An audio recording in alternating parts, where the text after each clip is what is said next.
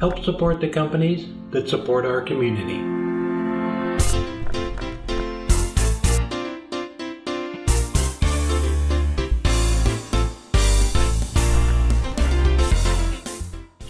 So the piece I'm going to use is a piece of maple burl, and it is just about ½ inch thick and 2 3/4 by 2 3/4. So this is just a little piece of scrap I had. I'm going to use a Forstner bit to drill in for the magnet that's going to go on the back side of it. But the only reason I did this on the lathe is because the lighting and everything we got everything set up here to film the rest of the ones I did, and I will show you those here in just a little bit. I did on the drill press. It goes a lot faster. Just to let you know, if you're going to do these, just do them on the drill press. It goes so much faster. So again, I'm using the off-center jig, but that is just because I wanted to do a couple of them with some off-center cuts on it.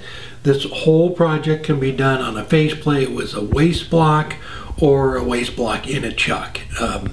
So you don't have to, have the jig or anything. It's just I'll show you those two at the end. I did a off-center one. So this is double-sided tape, and it works fantastic for little projects like this, pendants, inlay pieces, or the fridge magnets. The hardest part of the whole project is getting the tape off of the other side. Once I get it off, there we go. All right, then you just take your block, kind of line it up, get it as centered as you can on there, and then just put some pressure on it. The tape is pressure sensitive, so you can kind of move it around a little bit until you get it right, and then put some pressure on it, and it will hold it just fine. So I brought that tailstock up, pressed it on there, and I left that up for getting it true and then turning, a majority of it.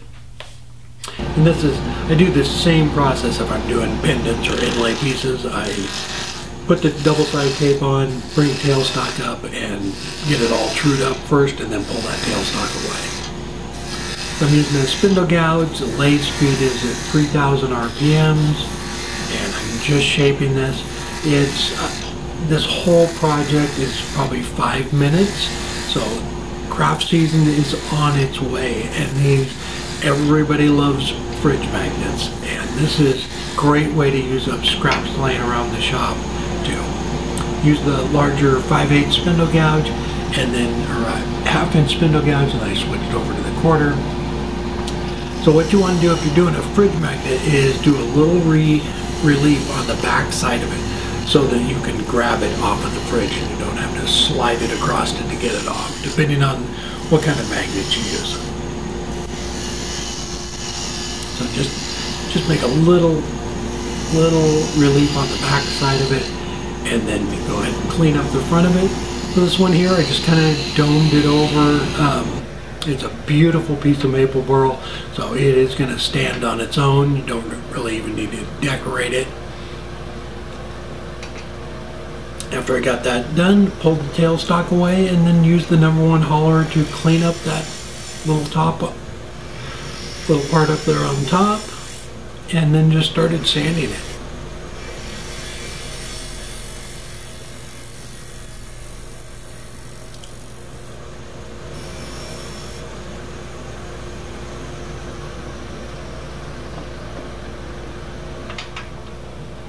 I went ahead and ran through 2 grits, 180 and 240 dry, just to get it cleaned up, make sure everything looked good. And then I switched over and used the walnut oil on it.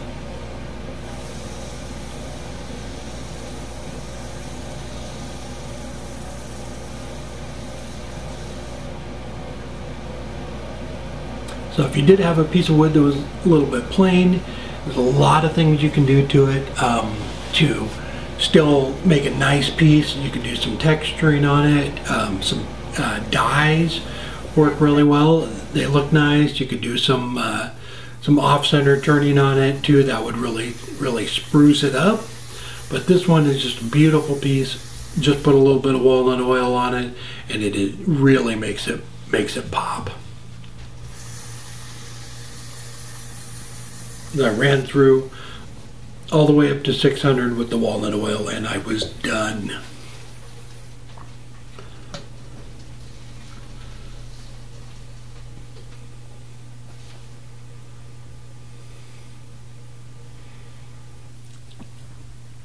Here's another one I have, and this one I colored in the lines and then just put a little bit of walnut oil, but you can create a nice little pattern on these two. The double-sided tape works fantastic for stuff like this. It just, a little bit of pressure, it comes off at the end. It is great for doing small stuff like this.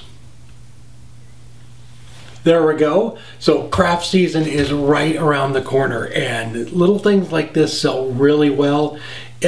We all have scraps in the shop that we can't get rid of, and I have a whole barrel full of them I've had for years because they're just too pretty to throw away, but they're small little pieces like this. They make great little inlay pieces or pendants or fridge magnets. So as far as the magnet goes, I bought some on Amazon. I'm trying to find a good source for them. If anybody knows of a good source for the good, you know, nice strong magnets, let me know in the comments below. But you can even buy them at, you know, at the home stores or hobby stores have the magnets. You can hot glue them on, double-sided tape. A lot of them have adhesive already on them, which works really well too for something like this. But this is a beautiful piece of wood, so it's just, you know, it kind of speaks for itself. But here are some other ones I did, just kind of, you know, a little bit of decoration on them. That one of them I did with the off-center jig. That's the whole reason I set it up like that. But easily done on a faceplate or a waste block in a chuck, and you can do the same thing with these, and they're literally 5 minutes. I even dyed one of them, so it's, you know, just a little bit of something a little bit different. Put a little display up at your booth, you know, 10-12 bucks. They will sell really well. All right, hope you enjoyed the video, and we will see you next time. Take care.